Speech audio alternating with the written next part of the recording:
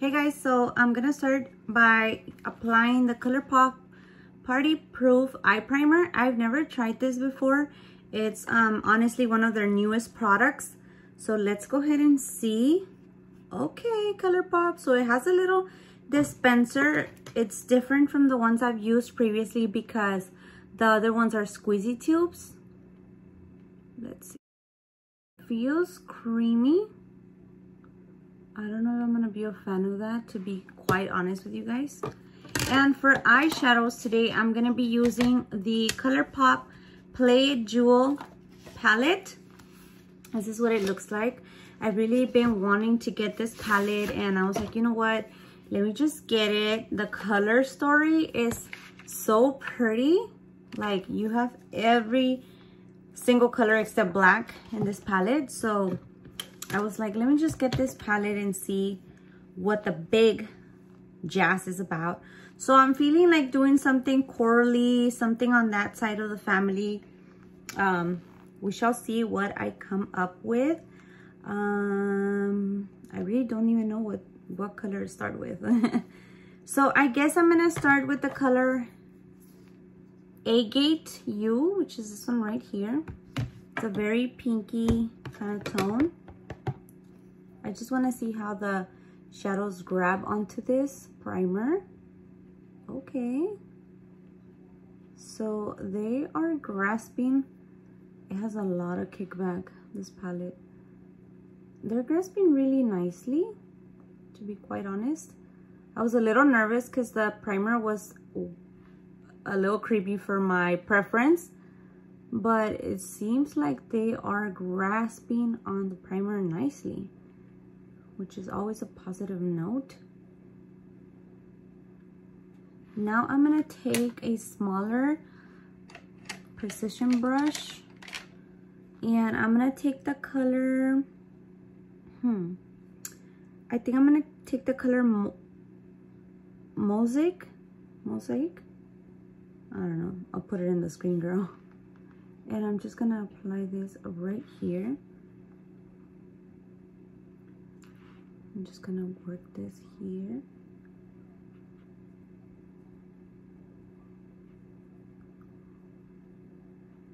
So far so good. The colors are very pigmented and they're working nicely on the eyes. Just trying to see the shades a little bit better. I didn't even use my eyeshadow guard. This video's gonna be all over the place, but I like how the eyeshadows are working well with the primer. That's always a very positive note when it comes to primers. So I'm excited about that part. Just blending everything outward, that way I can have that seamless blend. I don't know if you guys can tell, but this eyeshadow kind of looks a little patchy here. Let me apply a little bit of Craft just to see if I can smoke it a little bit. I don't know. I don't make it too dark because it's still daylight and I'm like, I don't want to go too dark into my shadows. Okay. I'm gonna apply a little bit more, a little bit of Geodite Life, just kind of like a purpley shade, just to see if I can tone down this brown a little bit. And I'm gonna bring it into the inner corner like this. I'm gonna go ahead and cut the crease, but I'm not gonna do it with the primer just because I kind of feel like the primer is not gonna give me the cut crease that I want. So I'm just gonna cut the crease with that TikTok hack that has been floating around everybody's For You page. I'm gonna try it for myself. I'm kind of nervous, not gonna lie. I cannot even let you guys see. Okay.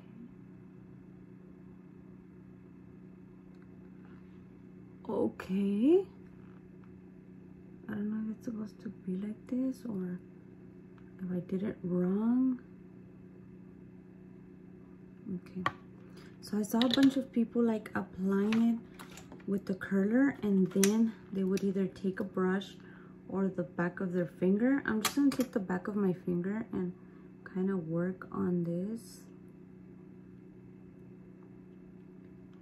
Okay. Oh my god, I passed the line. Okay. Oh my god, I think I fucked it up. Leave it to me to fuck it up, right? Okay, let's see if I can fix it.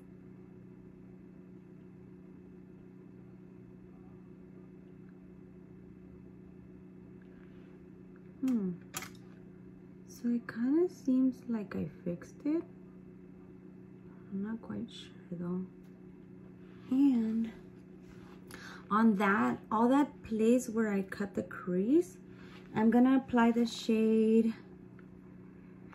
Rare Earth, which is like a pinky kind of rose. I'm just gonna apply this right there. I'm just applying it with my finger.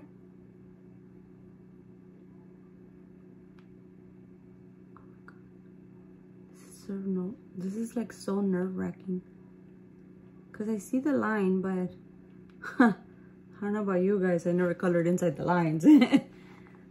So I'm like, am I gonna mess it up? Okay, I'm gonna go back into the shade Mosaic, whatever it's called. And I'm just gonna go back in there and just smooth out this part. And also with a little bit of Geo Life. Like that. It looks interesting. Maybe I have to clean it up and then, you know, it would work. Let me go ahead and do the other eye and I'll be right back. Okay guys, so I forgot to update you guys that I use the ColourPop Pretty Fresh Hyaluronic Acid Primer. The eyeshadow, I don't know guys. Let me just show you guys the way the palette looks. It is probably one of the ugliest palettes formula-wise from ColourPop. I hated every shade. It was so tough to just blend things out, and I know right now my eyeshadow does not look perfect. Please bear with me guys. I took this look off twice already. Unfortunately, I don't have time to take it off again, but this probably has been one of the worst palettes that I've tried from ColourPop. But since I do have other products from ColourPop that I have to try today, we're gonna move forward. So the next product I'm gonna apply is gonna be the Pretty Fresh foundation. Now I do have a full video on this, so I'm just gonna briefly apply this on screen. Okay, so the next product I'm gonna be trying or using in this video is gonna be the Pretty Fresh Hyaluronic Creamy Concealer. You guys already know that this is one of my favorite concealers from ColourPop. I don't like the smell because it kind of reminds me of like licorice, but I'm like, okay, I'm just gonna try to bear with the scent because I don't like it, but oh well, right? So I'm gonna be using today the No Filter Setting Loose Powder from ColourPop. I got mine in translucent, and I also got the ColourPop, the ColourPop No Filter Powder Puff. Came in a little box like this, and this is the little puff.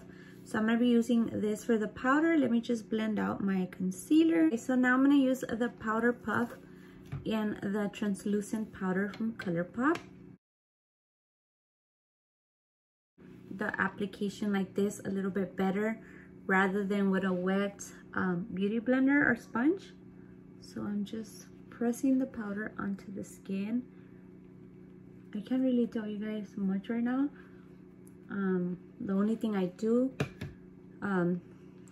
see or feel right off the bat is that it doesn't have a scent, which to me that is very important because with sensitive skin, you guys know that I cannot really deal with a lot of scents.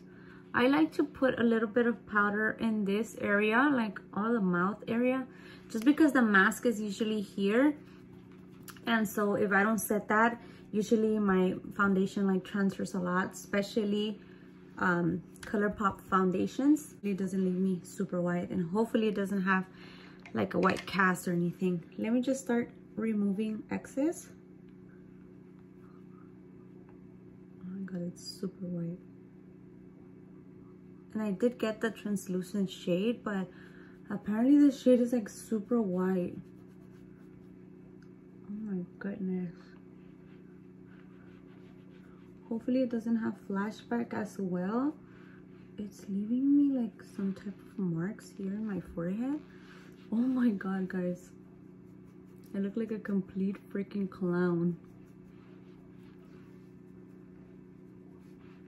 I definitely gonna have to warm up the face because I look hella white right now. I look like freaking Pennywise. I did see that it had a super white like coverage, but I didn't really think it was gonna like stain me super white. Hopefully I can warm this up. This video has not been going the way I thought, guys, at all. So let me just warm up the face and I'll be right back. Okay, so I was not able to tone it down any further. It was gonna start making my face look very muddy. As you guys can see, I look like Casper White. But I'm gonna go ahead and use the Hello Kitty Press Blush from ColourPop. And this is part of the Hello Kitty and ColourPop collaboration. Product that I'm gonna try from ColourPop is gonna be the Lippy, this is the Lippy Sticks. I got this one for free, and this one is in Brat Pack. This is what she looks like. Creamy.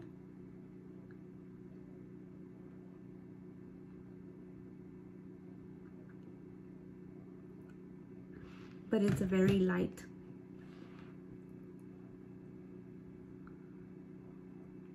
This is definitely not gonna be a good thing for like masks and stuff. So I'm a little nervous on how that's gonna be holding up. Let me finish the rest of my makeup and I'll be right back. Okay guys, so this is the way the makeup came out. As you guys can tell from my face, my reaction, I didn't like it. I just didn't like the way the eyeshadows performed. I feel like it has been the worst palette that I've tried from ColourPop. If I had to choose like one thing that I really liked about this makeup look, probably the lipstick. That would probably be the one and only thing that I liked. Other than that, I didn't like anything else. The eye primer, I don't know. I feel like it was gonna be good for like maybe like metallic shades. But once I tried it, I had a hard time kind of blending them out and stuff. So I was like, I don't know. The powder was the least favorite of mine, to be quite honest. I don't know what happened with the eyeshadow palette. It just was not working for me. I had to do my look twice. It definitely has flashback. I will insert a picture for you guys on the video, but it definitely has flashback. I saw it right now and it's just super obvious. It's super obvious that this powder was not my shade. I don't know what else to do to tone it down, guys. I tried applying a little bit of setting spray and it didn't tone it down. So I'm so annoyed because I have to go somewhere right now and I'm literally gonna be walking like this out there. But oh well.